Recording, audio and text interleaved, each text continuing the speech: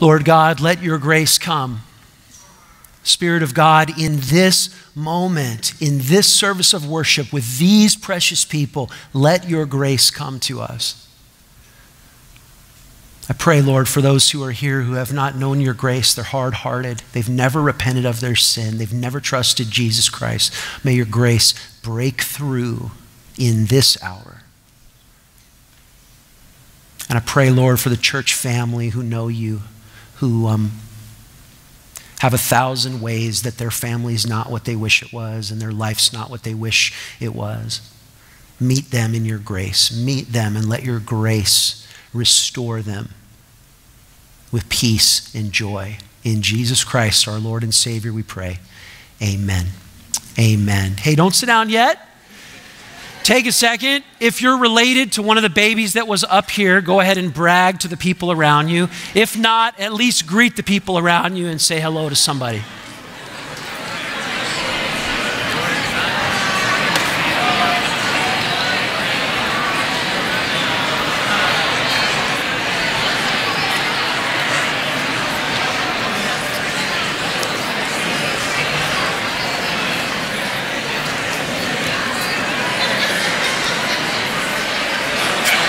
Hey, Nick.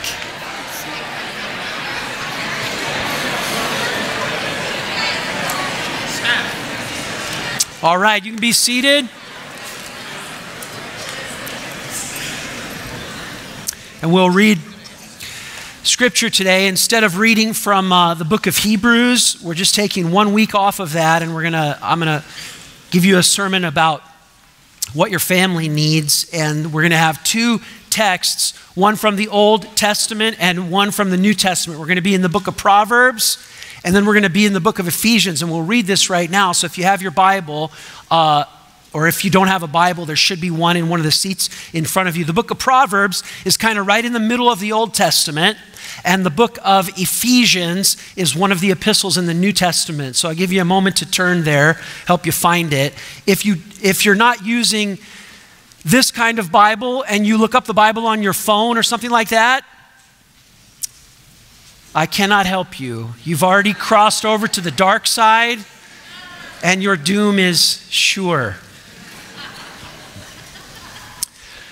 So we're going to start in the book of Proverbs. We'll read from Proverbs 1, the first 7 verses, and then from Proverbs 3, the first 7 verses. Proverbs 1. This is a beautiful text. It says in Proverbs chapter 1, the Proverbs of Solomon, son of David, king of Israel, to know wisdom and instruction, to understand words of insight, to receive instruction in wise dealing, in righteousness, justice, and equity, to give prudence to the simple, knowledge and discretion to the youth. Let the wise hear and increase in learning, and the one who understands obtain guidance. To understand a proverb and a saying, the words of the wise and their riddles. The fear of the Lord is the beginning of knowledge, but fools despise wisdom and instruction. And then Proverbs chapter 3, also the first 7 verses, a beautiful ode here to what it would mean to be filled with grace and wisdom and truth. Proverbs chapter 3, my son, do not forget my teaching, but let your heart keep my commandments. For length of days and years of life and peace they will add to you. Let not steadfast love and faithfulness forsake you. Bind them around your neck, write them on the tablet of your heart. So you will find favor and good success, both in the sight of God and with man. Trust in the Lord with all your heart. Do not lean on your own understanding. In all your ways acknowledge him, and he will make straight your paths. Be not wise in your own eyes. Fear the Lord and turn away from evil. It will be healing to your flesh and refreshment to your bones. Honor the Lord with your wealth and the first fruits of all your produce. And then we'll read from Ephesians chapter 4, the first 3 verses of the chapter, and then the last 3 or 4 verses of the chapter. Reading from Ephesians chapter 4, verse 1. I, therefore, a prisoner for the Lord, urge you to walk in a manner worthy of the calling to which you have been called, with all humility and gentleness, with patience, bearing with one another in love, eager to maintain the unity of the Spirit in the bond of peace.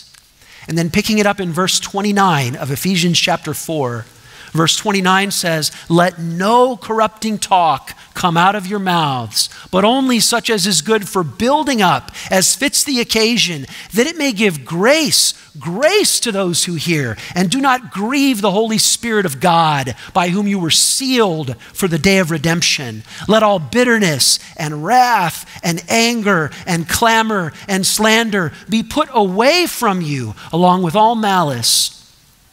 Be kind to one another, tender-hearted, forgiving one another, as God in Christ forgave you.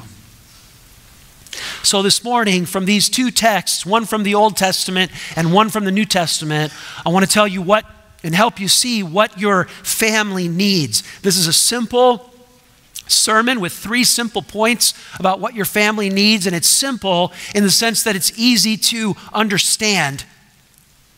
But even though it's easy to understand, it's profound in the sense that if you really take this in,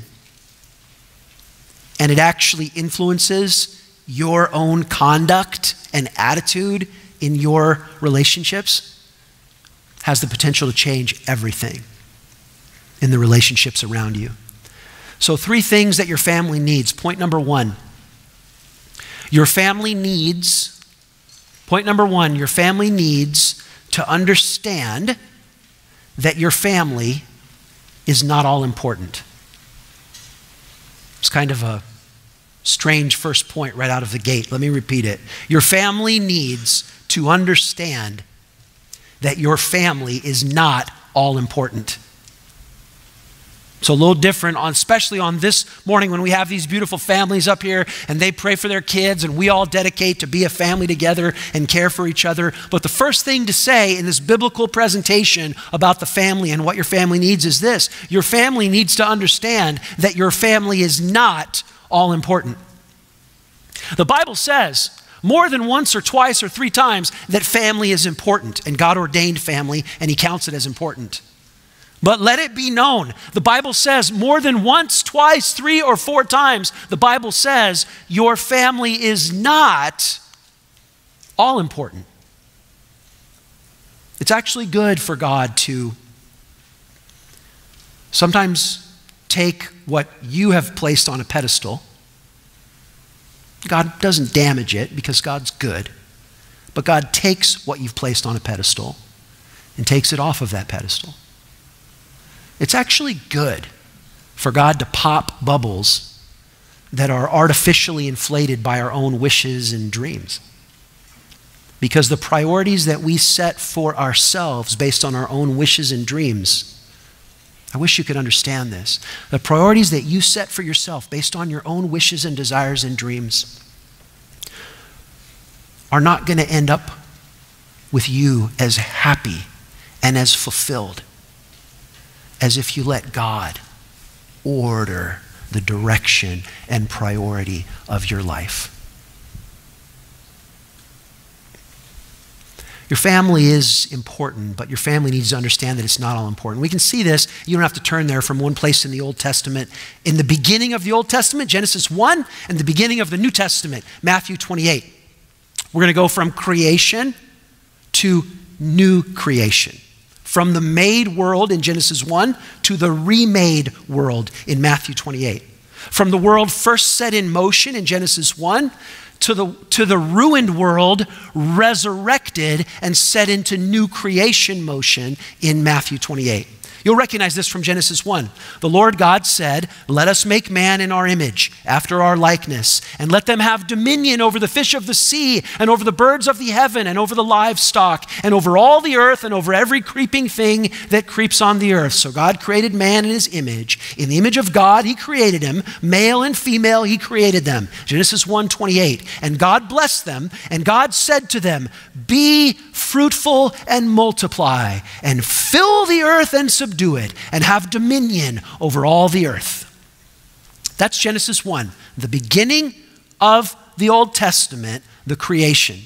Now listen to Matthew 28, the beginning of the New Testament, the inauguration of the new creation, and listen to how it's be fruitful and multiply, but it's totally different from earthly families. It says in Matthew 28, Jesus came and said to them, "All authority in heaven and on earth has been given to me. Go therefore and make disciples of all nations, baptizing them in the name of the Father and of the Son and of the Holy Spirit, teaching them to observe all that I've commanded you. And behold, I'm with you always, even to the end of the age." Genesis 1, Old Testament, first creation mandate. God said, "Be fruitful and multiply." Matthew 28, beginning of the New Testament, new creation mandate. God says, "Be fruitful and multiply." Not by making families, be fruitful and multiply, rather by filling the earth with baptized believers, disciples of the Lord Jesus Christ, who have been taught how to observe everything that Jesus has taught. So I simply want you to see in the relative importance of things, and you understand this intuitively, that first creation concept: get married and have babies and be fruitful. You know, anyone can do that. You don't have to be a Christian to do that. But the new creation mandate: join the family of the church and be fruitful and multiply by making and training disciples into all the earth. See, for that, you have to be born again. But for that, you don't have to be married with children. You see the difference between the two. Family is important in an earthly way, but making disciples and being fruitful in the family of God is important in a way that transcends the geographic boundaries of the earth and in a way that transcends this tiny little time that we call this life. It matters eternally. You see, our earthly families are not forever families. Your family is important, but it's not all important. It's not going to last forever. When we get to heaven, we will be in our forever family. And actually, it brings us sorrow. It causes us to pray and weep. Currently, for some of us, somebody in our temporary earthly family is not headed with us to our eternal family. But our eternal family is all of those who have been adopted by God the Father, sealed by God the Spirit, and joined in forever union with Jesus Christ, the Son of God. Our forever family is those who will gather together, and they will literally spend forever, day after day, if we have days up there, rejoicing in the fact that they have been adopted into the family of God and they belong to Jesus. That's what we'll do in heaven. And actually, it's true. You also know this is true for some of us. There are some people in your forever family that are sitting right here in this sanctuary right now. There are people in your forever family who even right now, during this little span of time on earth, you're closer to them than you are to your earthly family because you worship Jesus together. Which is to say, if you are single, if you are a woman who has never had children, If you are divorced, widowed, or single for whatever reason, hear me. You are in no way disadvantaged when it comes to fulfilling your belonging and your purpose in the forever family of God. In no way are you disadvantaged. In fact, if I wanted to argue about it, I would turn to 1 Corinthians 7 and a couple places in the book of Acts and actually make a biblical argument that you have a leg up of advantage on those who are burdened by temporary earthly families. You're not disadvantaged in the mission and vision of what matters for the eternal family of God. I noticed this last Sunday. If you missed last Sunday night, you missed it. The crosswalk kids were all up here on this platform, all the grades, and they quoted scripture and they sang songs. So they showed us videos. They highlighted the special needs classroom where we can really, in a way that's kind of cost intensive as far as the cost of human persons and workers, like really care for these kids that have special needs. It was a wonderful introduction to our crosswalk ministry. And I just noticed so much that night. I noticed the kids up here, one of the scriptures that they read and then sang was from Revelation chapter 4 and 5, where it says, when we get to heaven and we see God our Father, he will wipe every tear from our eye. And I looked at those kids up here, because I don't know all of them, but I know some of their stories. Some of the kids up here, their dad, little kids, and their dad has died. Their mom has died. Or maybe even worse, their dad walked out on them, left them alone. And these kids are learning and singing, I have a Father in heaven, and one day soon he's going to hold me in his arms and wipe every tear from my eye. Another thing that I noticed last Sunday in the crosswalk program was so many of the workers who were highlighted on the videos on the screen, and so many even of the people that were working with them up here and making sure they didn't fall off the platform and all of that, they were single people. Single people. Or older married people who their kids are long gone. Maybe they're in Christ, maybe they're not. But every one of them now has kids who count on them, who rely on them, who love them, who watch their example. Your earthly family is in many ways not all important. So many opportunities to celebrate what it means to be a part of the family of God in a multi-generational church. So many blessings. One more thing that happened last Sunday night. I just share it to you because it's still gnawing at my brain. Like I was up here, I think at the end, I closed in prayer, and then I just came up here and I was giving all the kids high five and they were walking off the stage. And one little kid, I think maybe he was 6 years old, he gave me five, big smile, looked up in my eyes and he said, "Good to see ya, Pastor Brennan." That's what he says. And I mention it because to this moment, it is irking me because I don't know if that little kid knew exactly who I was and chose to be sarcastic, but used his youthful innocence to keep him from me, like blaming him on that, or if he really was an innocent child that made an innocent mistake. I can't figure out which one it was. I wish I could go back and figure it out, but sadly I can't. Your family's not all important.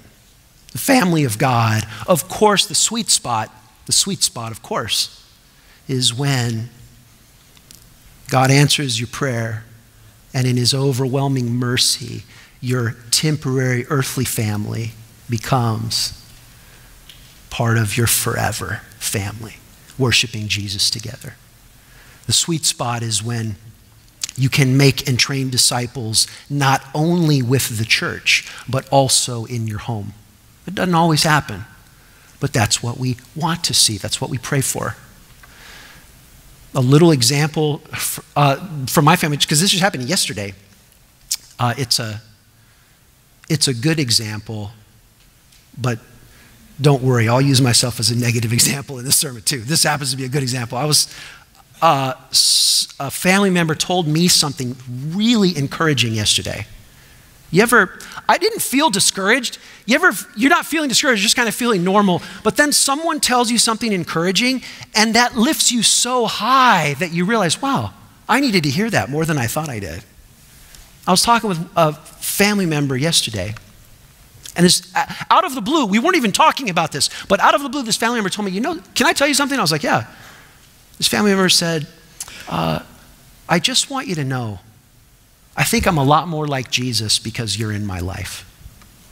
And I felt so overwhelmed by that.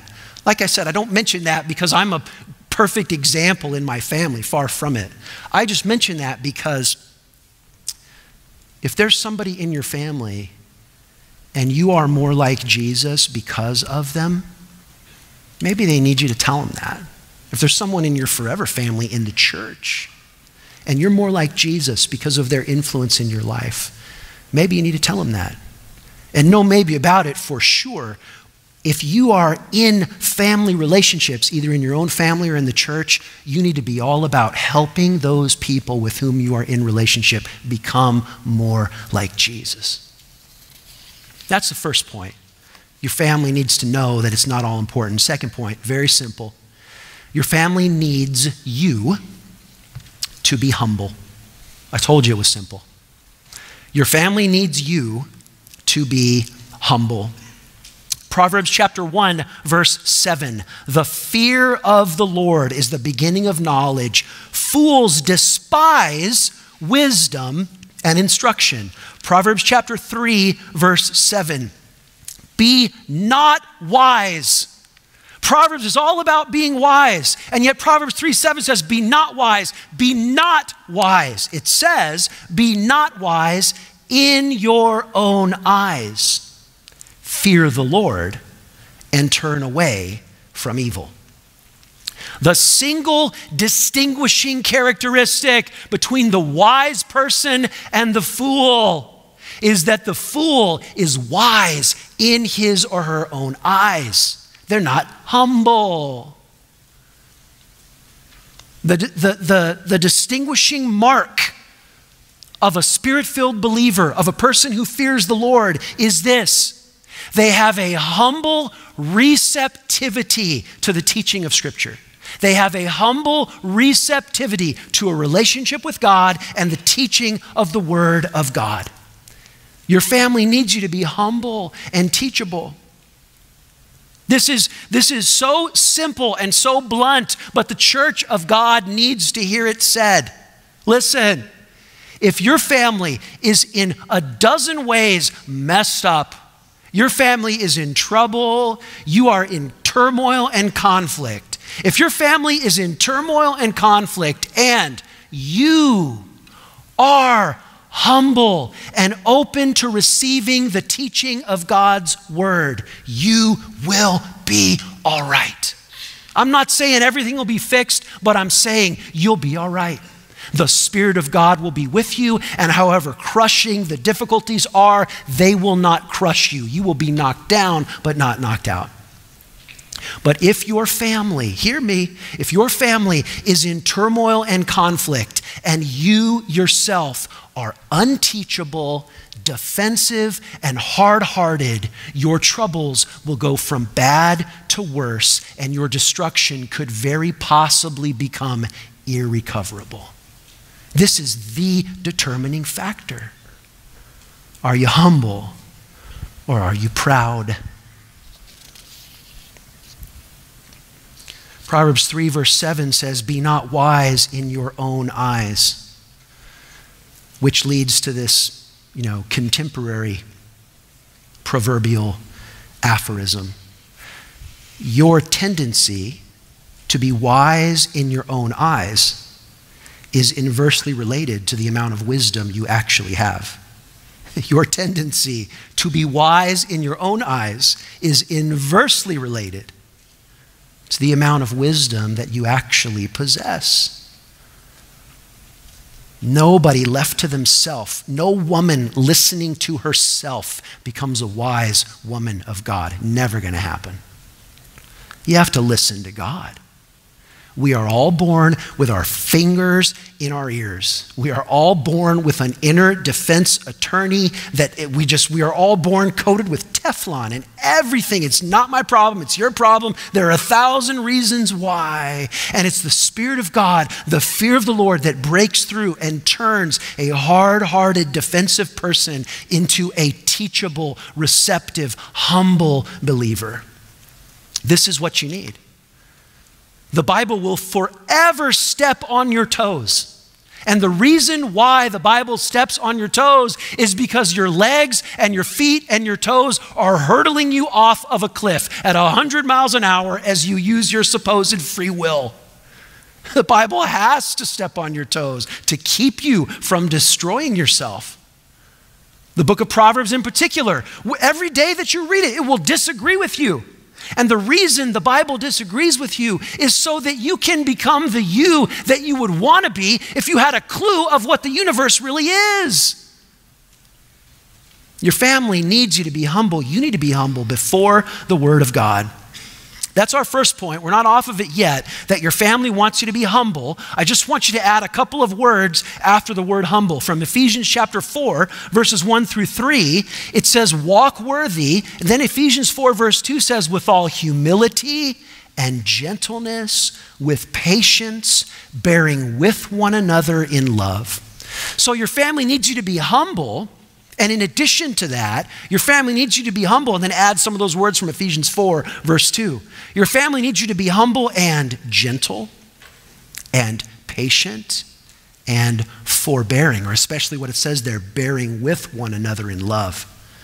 That makes for a peaceful family if we can bear with one another without going at each other.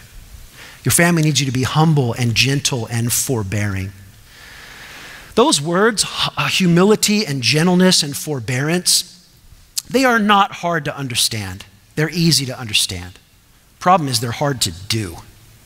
And so we make the classic Christian move of pretending that they're hard to understand because we can understand them perfectly, but we don't want to admit we understand them because that would require humbling myself and changing. Or we do the other kind of personal psychological move where, oh yeah, that's easy to understand, but you see, I myself, the exigencies of my situation and the specificities of all of my relationships absent me from having to take those things seriously. And as if we're in a place where the Bible doesn't apply to us. There's no such place. It's very simple, but it's very demanding. But it makes all the difference. How do you keep family conflicts from just becoming a conflagration? You see, like I did the videos of that volcano in Hawaii, like cars parked on the street, the lava just comes, like no more cars, no more nothing.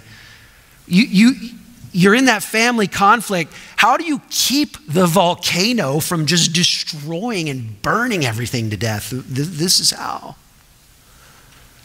Humility, forbearance, gentleness. Being filled with the Spirit is being humble and gentle and forbearing in your family. It's like, I don't know why, in Christian church world, we're like, if we're filled with the Spirit, we'll do miracles of healings or speaking in tongues or whatever.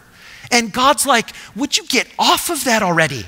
If you were filled with the Spirit, you would be kind and humble to your family members for 48 hours in a row. And God's like, I've never seen you do that. I don't need you to heal somebody. Like, this is what being filled with the Spirit is.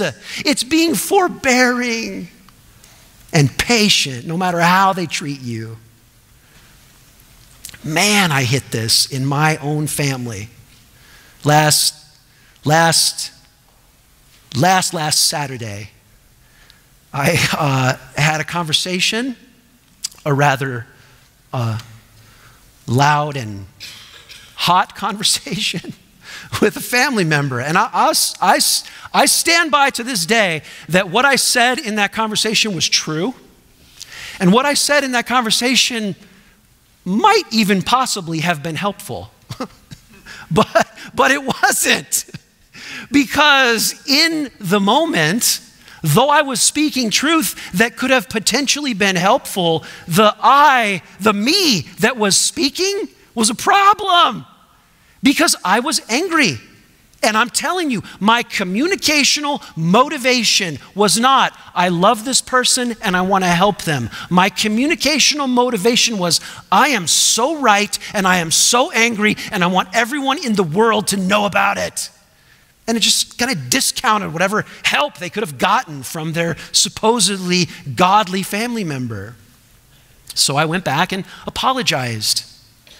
And, saying I'm sorry is not enough. Saying I didn't mean to say that's not enough. The right way to apologize as a Christian is to say, I said and did things that I should not have said and done, but I did those things because I am a sinner. And I failed God and I failed you. I'm sorry. Will you please forgive me? We need a lot more humility in our relationships, in our family relationships in particular. Your family needs you to be humble. Well, that personally negative illustration leads me to the third point, and the third point is this: your family needs you to speak with grace and truth. And we'll add one more word, and forgiveness. Number 3 is your family needs you to speak with grace and truth. We'll get that from Proverbs 3.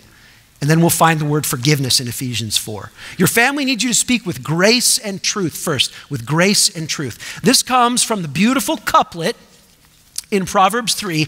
Actually, Proverbs 3 is a couplet of couplets. The second one is where it says, you will find favor and good success both with God and man. What is that, verse 5 of Proverbs chapter 3? Verse 4, so you will find favor and good success in the sight of God and man. That's the second couplet. The first couplet is in verse 3. Let not these two things, this couplet of things, leave when you speak. Let not steadfast love and faithfulness forsake you. Write them on the tablet of your heart, and so you'll find favor and good success in the sight of God and man. So to have that blessing in the relationship with God and relationship with man, we need to speak with grace and truth. Or you could put synonyms there with mercy and faithfulness. Or you could put the synonyms with gentleness and with direct truthfulness. So you speak the hard truth, but you speak it with a compassionate and gracious personality. And this is where we've got to get to. So to talk to the men, the fathers, the dads, the pastors of this church, the elders of this church, the ABF leaders of this church. Some of you are never gentle, gracious, harsh, to just lay down the truth. We have to be gracious when we speak the truth. And yet the flip side, some of the fathers in this congregation, you're plenty gentle, but you never stand up for anything in your family. When's the last time you were like, no, God's word says this, so our family's got to do this. Like, stand for it with truthfulness and faithfulness. We're always missing on one side or the other. But your family needs you to speak with grace and truth. What a blessing. What better way to be just like Jesus, who was filled with grace and truth? And just imagine with me, if every family in this church was led by a man who, just like Jesus, was always dead center in the truth of God's word, but always delivered that in a relational, gentle, lowly, spirited context of belonging and forgiving. Imagine what those kids end up just intuiting about their parents. They know that their parents are serious about God's commandments. And those kids also know that their parents are so serious about God's grace that if the kid knows, if I blow those commandments 1,288 times, if I'm willing to repent, if I'm willing to come back, there's a grace and there's a forgiveness there. This is so important to have both of these things together. Not just in our families, but in our church relationships, right? For you to be the kind of church member, the kind of ABF member who can go beyond just providing a casserole, though that is a ministry. and can get into some relational dynamics where you can say to another ABF member, hey, can I ask you about something? Are you struggling with this? And talk things through. That you have that relational trust through graciousness where they're willing to admit their failures, but you have that truth right alongside of it. Your family needs you to speak with grace and truth. And then one more word on point 3. Your family needs you to speak with grace and truth and forgiveness. Verse 32 of Hebrews chapter 4. Listen, be kind to one another, tenderhearted, forgiving one another as God in Christ forgave you. The as clause is very important there in Ephesians 4:29. Forgive one another as God in Christ has forgiven you. So let me just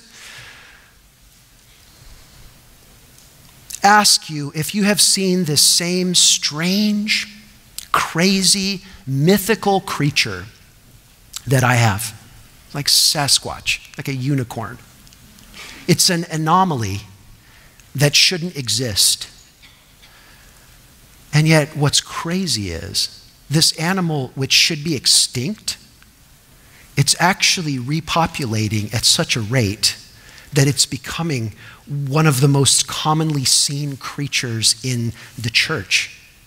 And this is bizarre because this animal, it shouldn't even exist. It should be a figment of imagination that you never see. And yet my weeks and my months pastoring, I keep running into this creature time after time again. Who is it? What is this mythical creature of which I speak? It is the unforgiving Christian. The unforgiving Christian. The Christian, open parenthesis, definition, one who has been forgiven by Jesus Christ, close parenthesis. The Christian who is unforgiving. The one who has received forgiveness and grace, who then on a personal, familial, or church level seems personally, implacably incapable of forgiving and sharing that grace with his or her earthly family or with his or her forever family in the church. This fractures families. I see it not out there. I see it fracture families in here. And beloved, this ought not to be. Ephesians 4:32 says, forgive one another as God in Christ has forgiven you. As the blood of God, the Son of God, has forgiven you. Is it really the case that the blood of Jesus Christ is weaker than the grudge that you hold? Impossible. Is it really the case that the blood of Jesus Christ is weaker than the calcified, embittered patterns that your family communicates in? That is possible if your family's not a Christian family, but if your family is in Christ, that is impossible. This is the application of the atonement. This is Ephesians 4, 5, and 6 are about relationships and family. Ephesians 1, 2, and 3 are this glorious exposition of the gospel. This is the application of the atonement of Jesus Christ in our real life relationships where it really matters. This is the reason that Jesus died on the cross, stayed in the cold tomb for only 3 days, then rose again and ascended to heaven, was so that he could pour out the Spirit. And the evidence that we have received the Spirit is not that we come to church on Sunday morning. The evidence that we have received the Spirit is that we conduct ourselves in our families with all humility and gentleness and patience, and we bear with one another, and we forgive one another, and we love one another. That's it. That's gospel truth. Love makes the gospel go around, and the same love can heal any family. Love makes the gospel go around. And this is the gospel. God so loved the world that he gave his one and only Son, that when we believe in him, we no longer perish in hell, but we would have eternal life. The Bible says in 1 John 4, God is love. And it doesn't let us fill in whatever love is, as if Paul McCartney and the Beatles taught us what love is. 1 John 4 says, this is love, that God sent his son to be the propitiation for our sin. This is God's love. And so the way this works is that you need God's love in your family. And this is how it works in the gospel. The golden rule's like not even enough. The golden rule, if you lead your family by the golden rule, you're getting there, but you're not there yet. The golden rule is do to others as you would have them do to you. Many of us teach that to our children. This is okay. But the gospel rule, gospel love, says not do unto others as you would have them do unto you. Gospel love enables this. I can now do unto others as has been done to me by God in Jesus Christ. This is the gospel move, so that I have received this grace, this love, this forgiveness, this lavish mercy. So now I can give to others out of this overflow that Jesus himself has provided me with. This is a gospel call.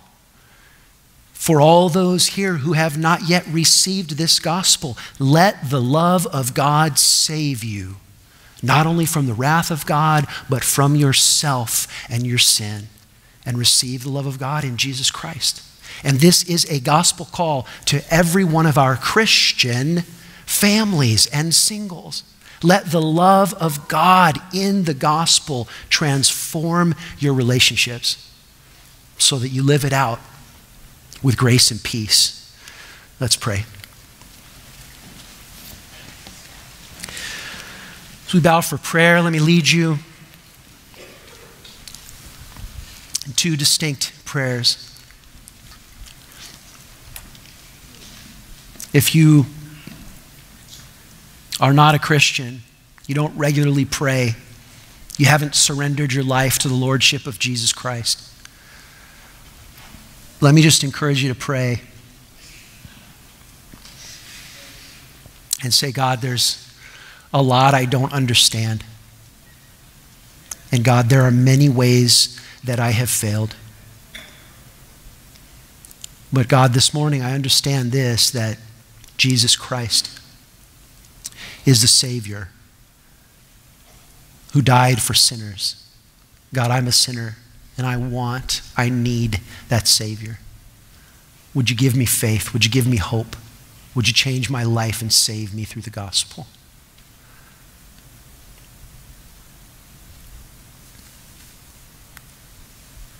And let me lead you in prayer if you are already a believer. Would you simply say, oh God, you have forgiven me so much. God, just laser out all of the unforgiveness in my heart.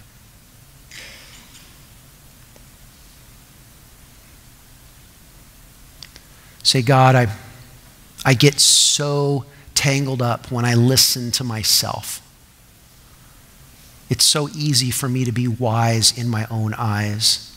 God, in prayer and in the light of your word, I confess that I'm a fool and I need your wisdom. Help me to walk out of here listening to your word. Father, hear your children as they pray, hearing forgive, hearing have mercy, and hearing seal by your Holy Spirit into the blessing of a walk of faith. In Jesus' name, amen. Amen. Amen. It's good to hear the word of God together, lift up our hearts to God together in prayer. Let me ask you to stand for the benediction.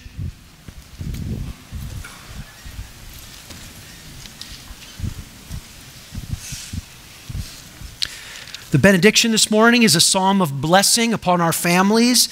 It's from Psalm 128, a very ancient prayer of blessing to the family of families in Israel or in the church of God. It says in Psalm 128, blessed is everyone who fears the Lord, who walks in his ways. You shall eat the fruit of the labor of your hands. You shall be blessed, and it shall be well with you. Your wife will be like a fruitful vine within your house, your children like olive shoots all around your table. Behold, thus shall the man be blessed who fears the Lord. The Lord bless you from Zion. May you see the prosperity of Jerusalem all the days of your life. May you see your children's children in blessing. Peace be upon Israel. Amen.